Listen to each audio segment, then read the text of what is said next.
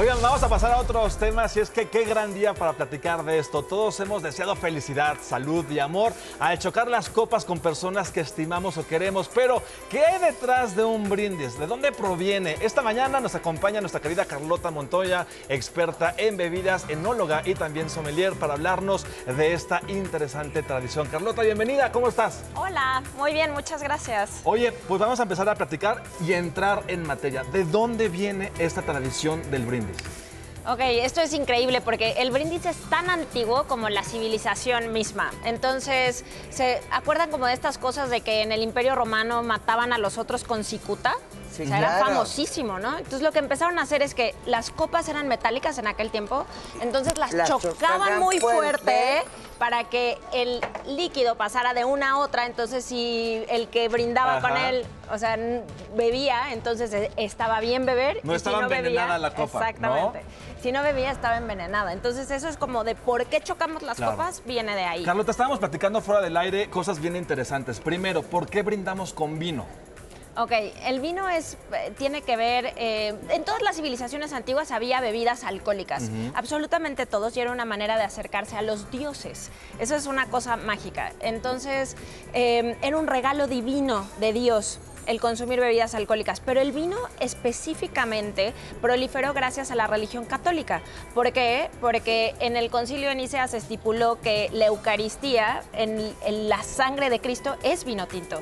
Entonces, pues tú bebes vino tinto porque es la sangre de Cristo, y eso hizo que con las colonias, el descubrimiento de América, todo eso, llevaran el vino a todos lados. Qué interesante, ¿verdad, señora Talvida? Interesantísimo, mi amor.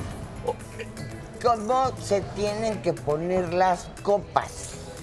Las copas van en el orden de lo que llevan dentro. Por ejemplo, esta es como una copa ¿Vino para... rojo? No, esta es una copa para agua.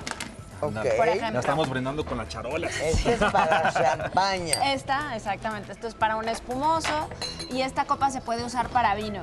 Y normalmente se acomoda en el orden en el que van las bebidas. Se van a beber. Exactamente. Muy bien. Oye, y estamos... tienen que estar enfrente del cuchillo. Sí, van del lado derecho del plato. Siempre. Estábamos platicando, por ejemplo, por qué en distintos países, dependiendo del país donde vivamos, se dice salud, se dice cheers, se dice toast, se dice salud. Prosit. También. Salud, ¿eh? Depende del origen. Bueno, primero, ¿por qué decimos salud en el brindis? Eso es porque se empezó a desear en la Europa medieval, cuando había conflictos, y entonces, ya saben, era un ejército contra el otro. Y Todos contra todos. Todos contra todos, lo hemos visto en muchísimas películas. Y lo que sucedía es que al final, cuando terminaba la disputa, los de más alto rango que quedaban, se deseaban salud el uno al otro y cerraban con bebiendo alguna bebida alcohólica. Era Cerveza, conciliador vino. el decir salud. Exactamente. Entonces se deseaban salud el uno al otro. Luego, ¿por qué se dice brindis? Eso fue durante el imperio, bueno, el reinado de Carlos V, este rey famosísimo que tuvo el imperio más grande, el reinado más grande que se haya visto, donde nunca se ponía el sol. Era gigantesco. Entonces, cuando empezaron a dominar la parte norte, Carlos V era mitad alemán, mitad español, ¿ok?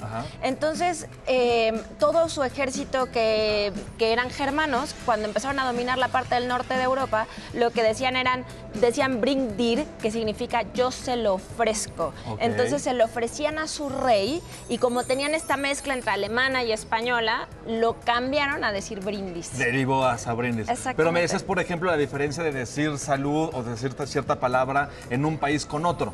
Claro. El ejemplo más claro es Italia. Los italianos, ustedes han oído que es chin chin, y chin chin es la onomatopeya, o sea, el sonido del choque de las copas. Entonces, por eso dicen chin chin. Pero cuando empezó esto de la globalización y se empezaron a acercar unos a otros... La internet y todo. Entonces, para los japoneses, el chin chin es como decir... popó, ¿sabes? Exactamente. Entonces, pues dicen salute, porque es más como correcto. Más cordial. Oye, te tengo que preguntar algo, porque es cierto que si brindas sin mirar a los ojos, ¿tienes 7 años de mala suerte en el sexo o no? No, no es cierto. Tengo que decirte que no es ¿Eso es cierto. mito? Es mito, pero tiene un porqué. Ajá. Porque para la etiqueta rigurosa tú tienes que ver a los ojos porque es una señal de respeto. Claro. Yo te veo a los ojos. Y de confianza. Y de mucha sinceridad, claro. Entonces lo que hicieron fue desarrollar este mito donde te dicen que, te va a generar mala suerte, pero no es mala suerte, simplemente es educado.